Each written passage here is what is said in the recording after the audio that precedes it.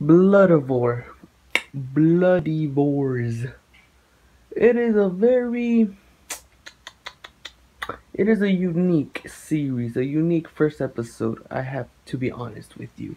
At first, I didn't like it at all because the main character, Mulan? Mulu? Milui. He has a weird name. But my first impression of this character was like, he's just an ordinary protagonist that could do anything.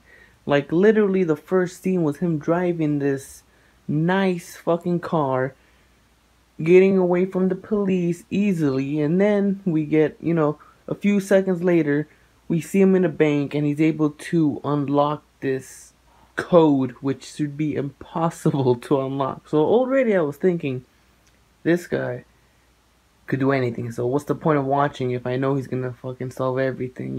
He's a Kiritu. He's a forgot his name, but he's the main protagonist from Tales of Zestiria.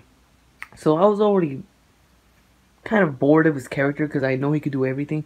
But then his father gets introduced, who is a detective slash cop, and we get to see a new side of this character of Mulu. I cannot say his fucking name. I gotta write it down with him. I get to see him actually get affected a bit. He shows a bit of an emotion. He shows a bit of repent against his father. So there's some backstory there which we did not get to see. But I am kind of interested to seeing why he is like that. And why he hates his father so much. And his father, he's very cold. Very emotionless. In the very end of this episode, we get to see that the police shoot him. They shoot all of his friends and him inside the car, and then quickly that cliffhanger gets ruined because in the preview we see that they're all alive. So that was pretty wasted. But alas, I don't mind it. It was kind of obvious they weren't gonna die because they're the main characters. But still, the preview pretty much ruined everything. It ruined that scene at the end for that cliffhanger. But overall, man, it was a very interesting first episode. Like I said, the first half was, for me, it was shit. I did not like it. Like I said, the character was able to do everything. There's that typical big opie girl who is usually useless. She wasn't really useful this episode. Then we get the other two characters, which barely get any screen time. The one that was the getaway driver, he didn't really do much. The other guy, he's pretty much the plot device to get the group into a situation which they shouldn't even be in. You get me? He's pretty much used to put the characters in a big conflict. So I did not really like that because if he was a normal, if he acted normally, if he acted realistically, he would understand the situation he is in. So they wouldn't even be, up for execution if he acted reasonably. But he didn't because he's used as a plot device for that reason. So I didn't really like that part. But the second half is what made me change my mind a little, alright? A little bit. It made me interested in the main character a little bit. It made me realize that the plot device character, I don't know his name, but you know who he is, the guy that tried shooting the kid. He started crying when he found out that he was gonna die. So, I feel bad for him. I'm kind of interested in the dynamic between the four main characters. I want to know how they came to be.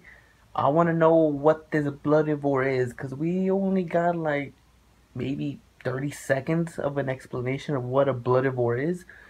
Just by the name, carnivore, Bloodivore, it's pretty much people that need blood to survive. They eat it. They drink it. They're like ghouls pretty much. But the only difference is that these Bloodivores, which they did not go in depth with, which I hope they do. If they don't, it's a big fault for the series.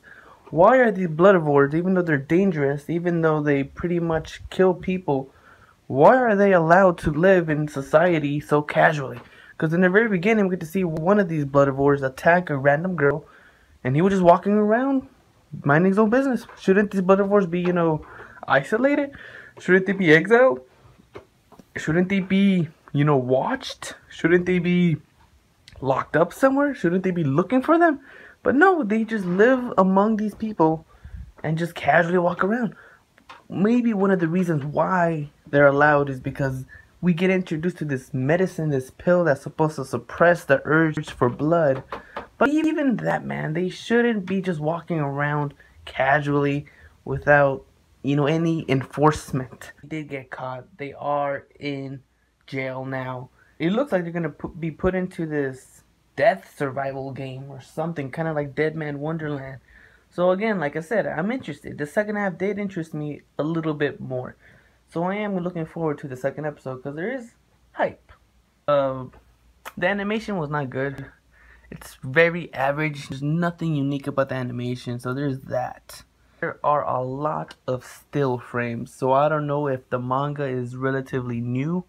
Maybe that's why it feels a little bit slow paced, because there has been dozens of still frames in this episode, a lot. And the still frames range from 2 through 7 seconds of just nothing happening, so there's that. It was an average episode. I'm not gonna say I am desperately looking forward to the next episode, but I am interested to see how they will escape this death game they're gonna be put in, and hoping that they survive. Give me your thoughts on this episode of Bloodivores, guys. Did you guys enjoy it? Do you guys want me to make more reviews on it? If so, comment down below. I'll see you on the next video, guys. Sayonara.